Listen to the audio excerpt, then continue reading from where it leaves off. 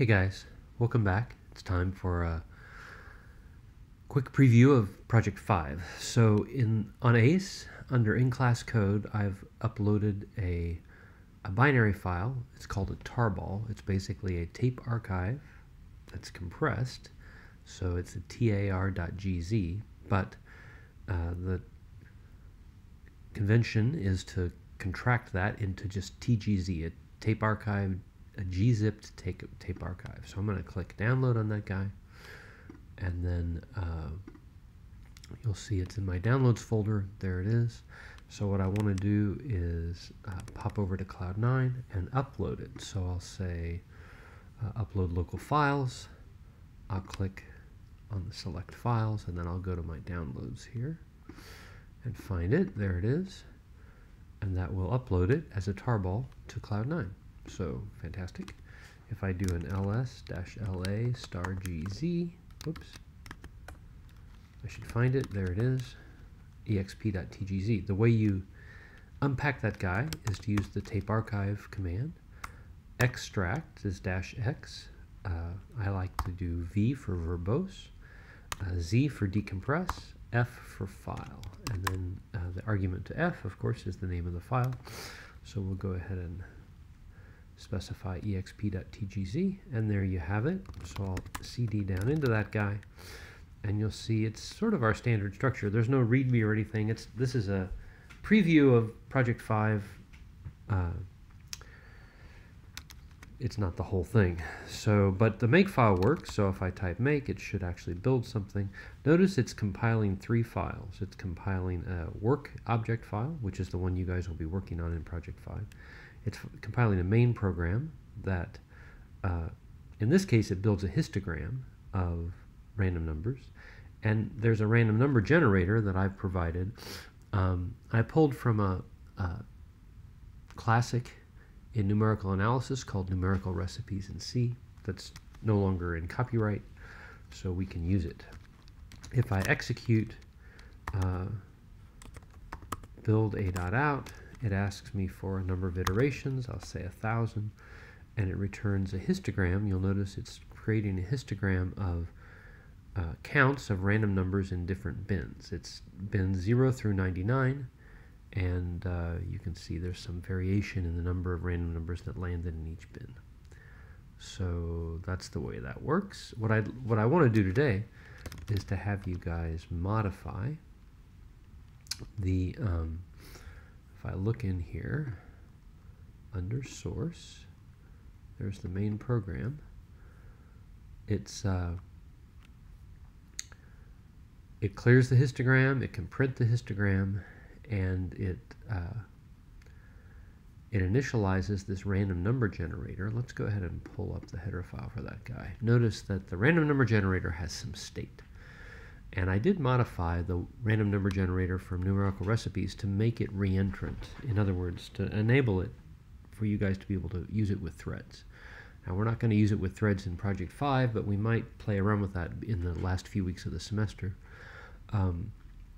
So what it does is it allows the random number generator to accept a pointer to a state structure, and this state structure contains all the state information for the random number generator. In this case, it's an array of 32 longs and then a couple more longs, and that makes 34 longs altogether.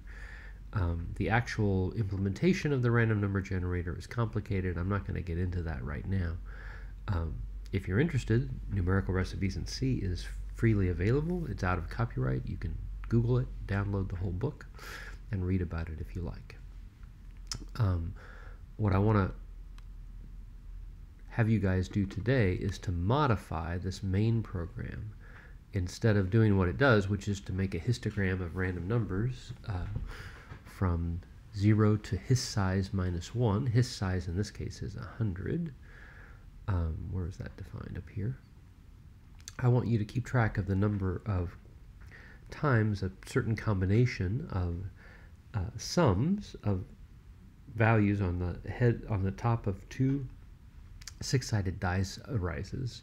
So let's see, if it's 2 6-sided dice, the minimum number would be 2, the maximum number would be 12. So that makes 11 combinations. So we'll change our histogram to 11. and then the idea is we're still going to ask for a number of iterations.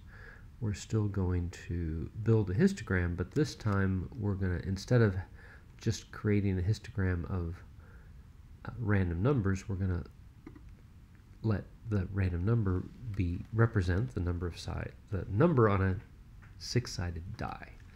So for that purpose, I guess we could get rid of x. Well, no, I guess we can keep x. Let's let we'll have die 1 and die 2 be the value on the two dies, and then we'll let sum be the sum, maybe. And I'll let you figure out how to do that. So you're going to say, you know, die 1 equals something, and then get another random number. The idea is you keep passing the same state in every time, and it updates the state when it generates the new random number. Say die 2 equals something else. Then you'll say sum equals die 1 plus die 2.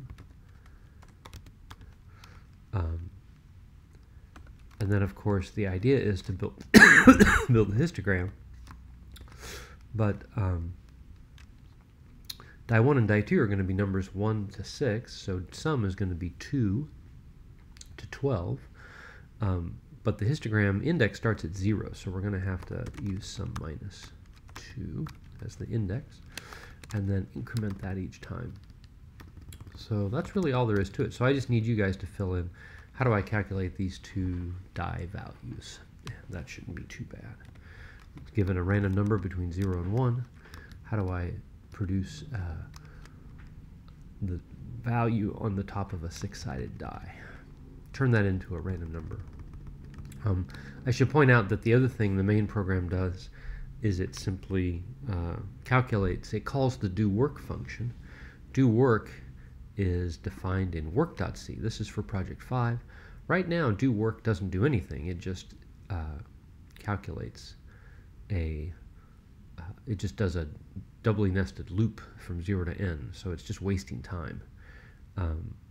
But the idea is to convert this, to change this into a function that estimates pi, using the technique of Monte-Carlo integration. Basically what we're going to do is throw darts at a board.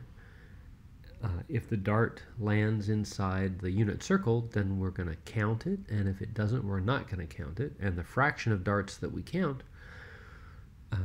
times 4 will end up being equal to pi. So there's an example of that. There's actually a Python program that shows how it works.